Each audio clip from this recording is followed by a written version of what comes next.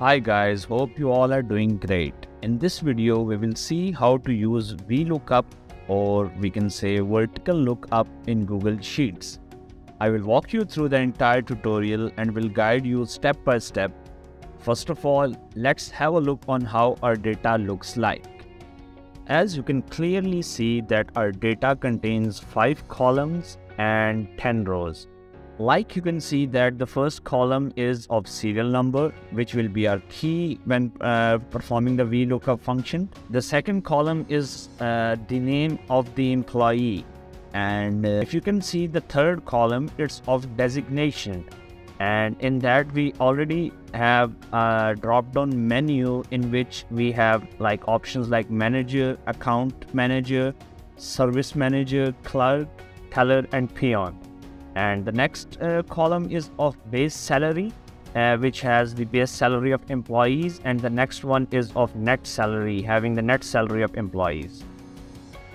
If we move on the right side, there are 3 columns: serial number, employee name, and net salary. We will perform VLOOKUP function on the right side to fetch the values from the original data range. The serial number will be our key, and from the key we will fetch the employee names and the net salary. Before moving on to the implementation of formula, let's first see how the formula looks like. If we write VLOOKUP in the formula, you can see that there are 4 options which are to be considered. First one is the search key, in which will be our serial number in our case. Example is also given. You can see the example for the reference as well. So you can read about it as well, that what does the formula represents. The search key in our case would be, I already mentioned, it would be like the serial number in our case. Then comes the range. The range would be the entire data range, and the entire range of the data in which we have to perform the lookup. We have to search for the entire range of the data, so we will give the range here. The search key, which in our case would be I5, so then the range would be the whole data range.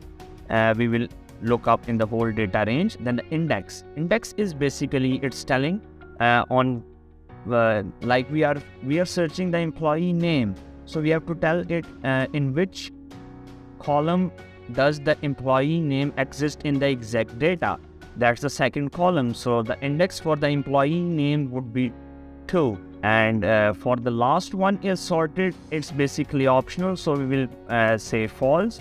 So it's giving like invalid response because we do not have entered a serial number here. So when we enter a serial number here like 5, it will give me the employee name of the Max Cooper, because the employee name in the exact data corresponding to the serial number 5 is Max Cooper. Now we will do the same for net salary. So we look up, search key would be the same serial number, that's I5, and then the range would be the entire data range, and we will select the entire data range, and then we will like mention the net salary column here, which is the index. That's 5th column, so we mentioned it and we gave the sorted false, and it gives us the net salary of the employee Max Cooper. If we change the serial number here, if I change it to 8, it will give me the corresponding employee name and his corresponding net salary. So if I create a new column of designation here, if I want designation of the employee as well, so if I write a column here of designation and I highlight it with the color to match it, then if I give the VLOOKUP formula for it, I will provide the search key same as I5, and the range would be the entire data range, that is the entire data we want to look up for. And the index of the designation is 3, because it's the 3rd column. So if we put the index 3 and the is sorted function, we call it 0. So it's not sorted. So when we press enter, then it will show me the designation of the employee as well, that's service manager.